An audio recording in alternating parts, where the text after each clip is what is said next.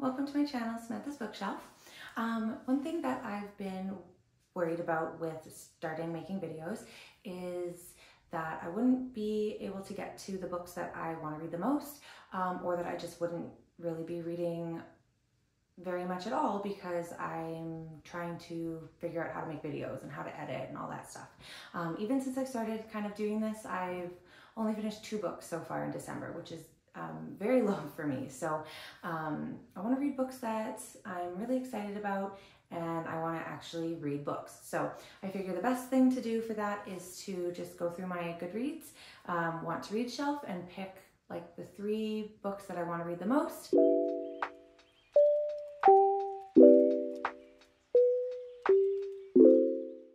Okay, I'm going to start by sorting this by number of pages because I want to read shorter books.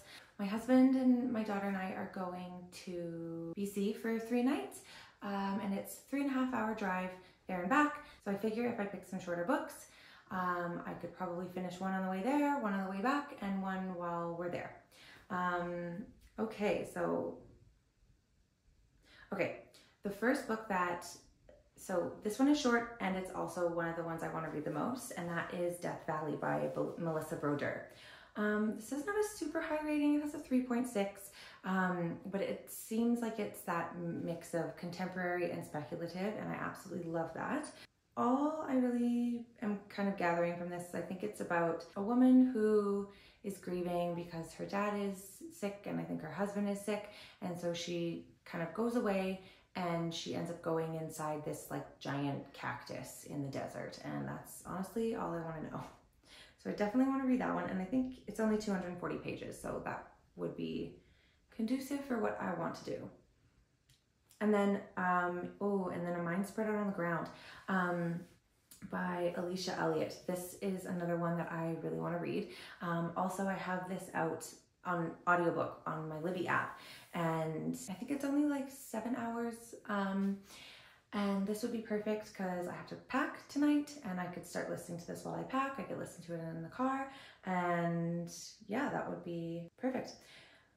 Yeah, this one is an Indigenous author. This is a memoir about intergenerational trauma, colonialism, oppression, and I love memoirs that discuss those kind of things. So I think that one would be really good. Okay, let's see what is jumping out at me. No Exit, I feel like would be a really quick read because it's a thriller, but I think I'm excited for other things, and I kind of want to read that for something else that I have in mind. Erotic Stories for Punjabi Widows, I really want to read. Half a Soul. Slewfoot, I want to read Slewfoot so badly. That's probably one of the books on here that I want to read the most. But I feel like I have not been able to find it. I can't find it in bookstores, so I doubt I'll find it. And also it's like short, 307 pages, but it's like wide. So I feel like it would take a long time to read. The Writing Retreat, that one would be another fast-paced one. Emily Wilde's Encyclopedia of Fairies. This is probably in the top as well. And it's 325 pages, but I feel like it's like smaller. So I think it would be, a nice light read, easy to get through, I think. And this one I think is exactly what it sounds like. It's Emily Wilde's Encyclopedia of Fairies. I think she studies fairies, and then she goes off to make an encyclopedia, and I think she ends up having to travel with her like academic rival. So I think that one would be really fun as well. Okay, what else is on here? Oh, and then the shortest one, Mammoths at the Gate by Nevo, the 4th in the Singing Hills cycle. This one I want to read as well really badly because I love the first 3, The Empress of Salt and Fortune, When the Tiger Comes Down the Mountain, and Into the Riverlands. All books follow a cleric named Chi, and they are traveling around collecting stories, and it is a series, but I think you could probably read them out of order because they don't really follow, every story is kind of like its own thing. And that one, yeah, that's a novella, so that would be perfect. I could probably finish that on one of the car rides, which is exactly what I am trying to do. Yes, so I'll let you know what I end up getting, or if I end up reading something. Yeah, I'll see you then. Okay, bye.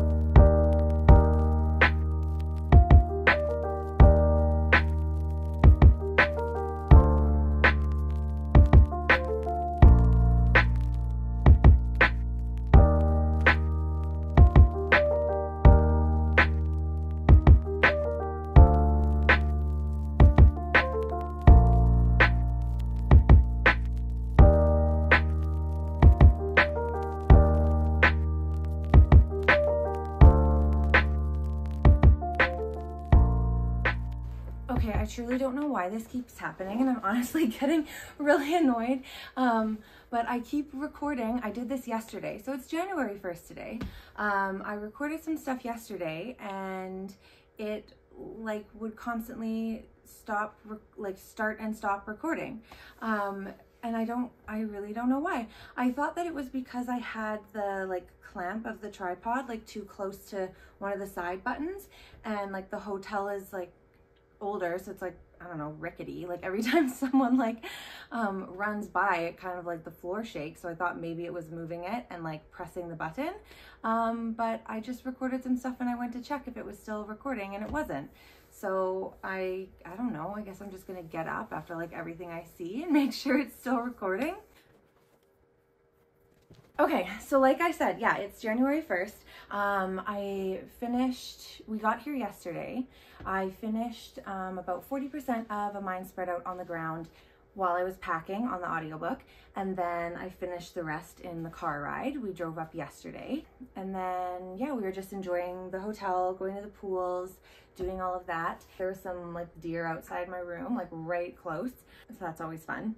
But yeah, so I finished A Mind Spread Out on the Ground on the drive up, and it was amazing. It was 5 stars. It was narrated by the author, which is something I absolutely love. She has a really good like narrative voice too. Like I think she should narrate other stuff. Like her voice was like very lovely. And yeah, it was like the perfect mix. It was what I love in a memoir, like perfect mix of personal stories but also with a lot of like social commentary and bigger discussions as well. Yeah, I'm trying to be fast because I honestly don't know when my phone is going to stop recording. Yeah, it talked a lot about her childhood, growing up in poverty, growing up with her mom having struggles with mental health, having bipolar disorder, being in and out of the hospital, growing up with a white mother but an Indigenous father, being able to pass as white, and like the mix of relief and guilt that she felt with that. Great discussions of colonialism and generational trauma as well. And honestly, I'm not doing any of these topics justice. It was so beautiful. It's one of the best memoirs I feel like I've read, and I definitely recommend it. It talked about growing up with, oh, the fan started, that's great. Let's turn that off. She talked a lot about too, if like families are unable to provide their children with the recommended servings of fruits and vegetables, they're seen as, you know, they're doing that as a choice and not because, you know, unhealthy foods are usually the cheapest, and at least they're giving their children something to eat. But yeah, being seen as, oh, like you're not eating healthy, like you are making that choice, rather than, no, it's actually quite hard to get access to healthy food when you're growing up poor or in poverty, because the unhealthiest foods are the cheapest, and that is by design. And she talked about that a lot. Yeah, I would definitely recommend it. It's a book that I'm going to definitely buy and probably reread, add it to my list of rereads. Okay, moving on from that. So before we left, I did go to the bookstore and I picked up 3 things. So I did end up getting Mammoth at the Gate by Nevo. I couldn't resist this one. It's so short. I figured this would just be very quick to read on the car ride there, or one of the evenings. And yeah, I'm really excited to get to this one. I'm gonna have to pick up the first 3 and reread those ones as well. And then I got Emily Wilde's Encyclopedia of Fairies by Heather Fawcett. Yeah, I don't think I'm gonna be able to get through all of these while we're here. Probably read like this one on the drive home, and then probably get through one while we're here, and then, you know, but we'll see.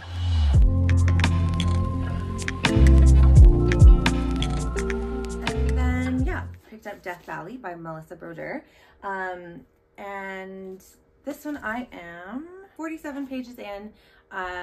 It's only 240 pages, so I think I'm like 20% of the way. And yeah, I'm actually really enjoying it so far. What did I say about this one? This is, she is grieving, and so she goes to Joshua Tree, I think, Death Valley, just to kind of get away. And she's an author, she's writing a book.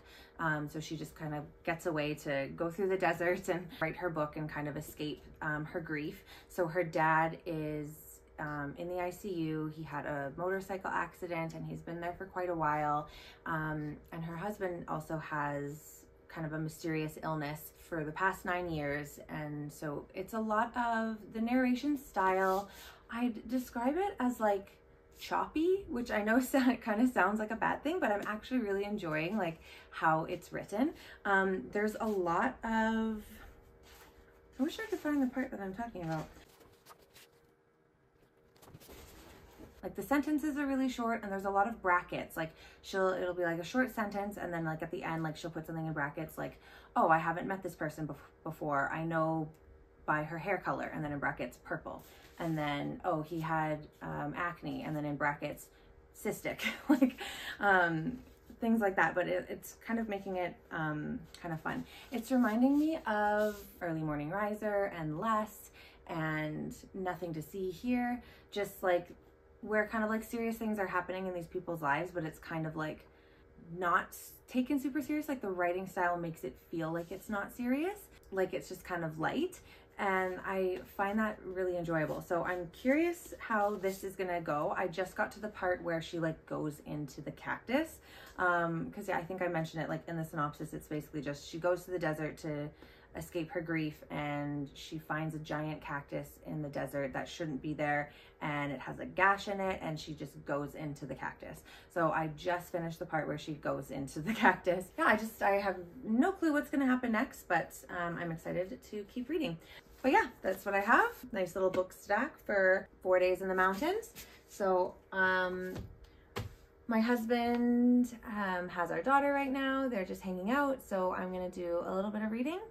And then probably hang out with my family later, go to the pools later. But yeah, see you soon. You turned away with a hint of a smile, as if I could read your mind. I wanted to say words I thought for a while, but I couldn't conjure mine.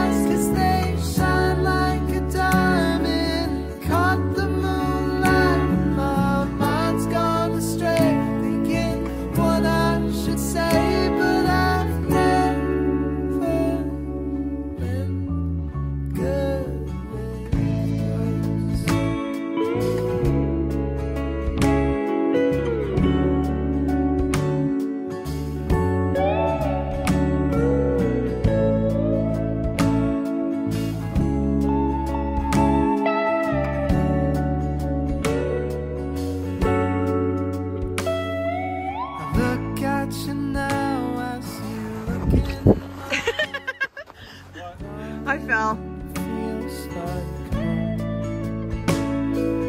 You held me tight, it took me by surprise. Promise you won't let go.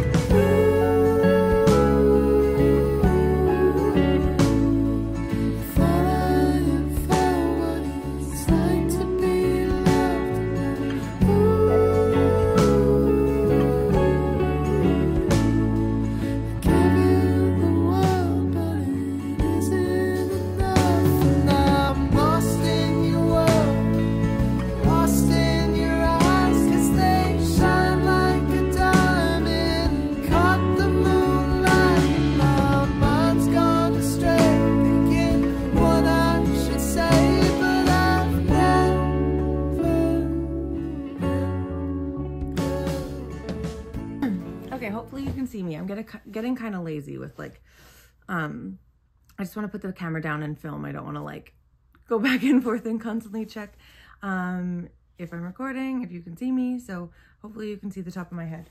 I got about another 100 and so pages read yesterday. So got about, oh, where'd my bookmark go? I got about 90 pages left. Yeah, and I'm still really enjoying it. I like I'm still enjoying like the choppy kind of way of writing. You're just like in this woman's head. I've just also realized, it took me like this long to realize that she's not named. Like she doesn't have a name. She's talking about her dad and her husband a lot, and they don't have names. The only people that do have names, or that we're told their names, are the two people that work at the Best Western. But other than that, no one's names are said. Yeah, and you're just in this woman's head like the whole time. She's like kind of funny. She's like out in the desert, like talking to rocks, like just doing her own thing. I definitely thought there was going to be more like in the cactus. She goes into the cactus, and then, yeah, I thought it was going to be like kind of like a portal, like alternate universe kind of thing. But no, she just goes into the cactus, hangs out in there for a little bit, and then leaves. Like something happens while she's in there that has her thinking like, oh, did I make this up? Am I hallucinating? It's going in a different direction now though that I'm still really enjoying, and I'm curious to see where it goes. But yeah, I'm gonna keep reading this. I hope to finish this sometime today and then maybe start something new tonight. But yeah, I'm gonna go enjoy the pools and check in later.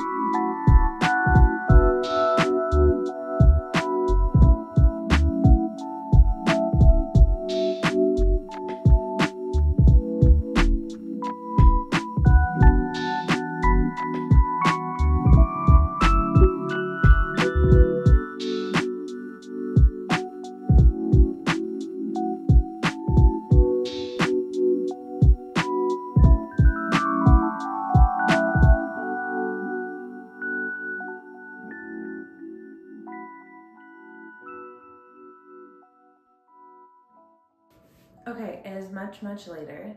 So I finished Death Valley last night there, and I started Mammoth at the Gate.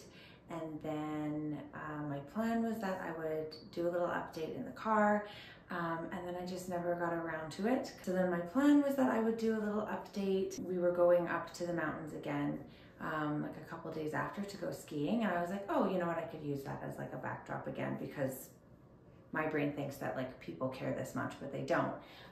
So we went skiing today, and then as you can see, I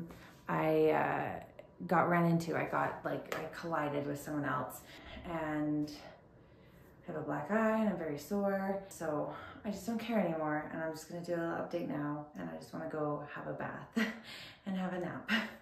So I finished Death Valley and I really liked it. I'm gonna give it 4.5 stars. I don't think I mentioned this when I was first updating you guys, but she's an author, and so she goes to the desert because she's grieving her father and her husband, and she's writing a book that's also set in the desert. And the plot of her book is that the husband is sick and they go to the desert to like reconcile, and then something happens, there's like an inciting incident, and then like XYZ happens, and she realizes that she does really love her husband, and that's the plot of the book that the character in this book is writing.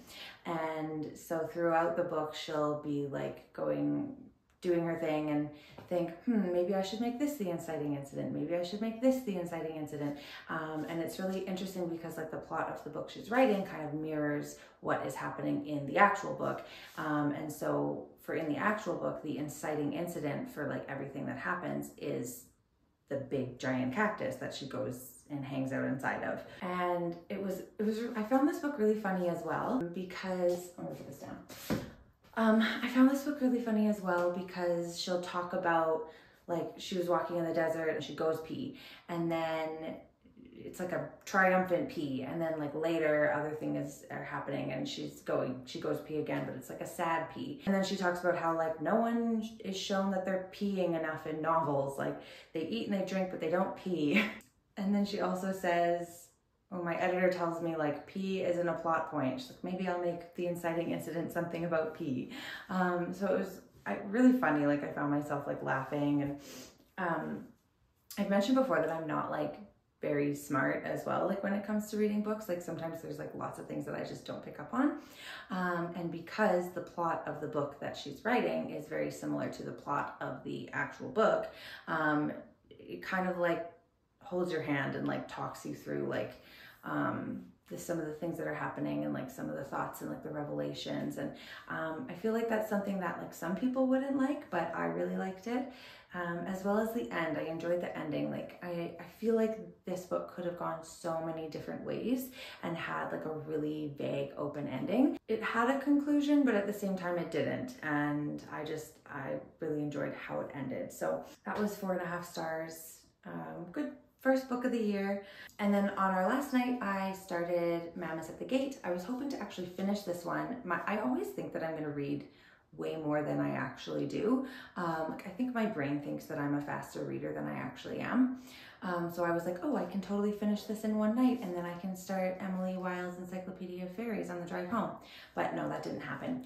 I read about 25 pages of this, and then I got tired and I fell asleep. And then I finished it on the car ride home. But it was a nice little novella for the drive, so I was happy with it. I'm gonna put this down.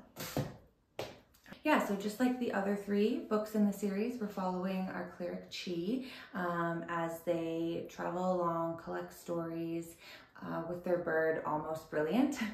What I really enjoyed about this one is, now I can't really remember, I want to reread the first 3, but from what I can remember, not a lot gets mentioned about the birds. There are these birds called Nixon, and they travel around with the clerics. Usually there's a bird and a cleric that get paired together, and the birds travel with the clerics and they have really good memories and they remember like everything they've ever heard.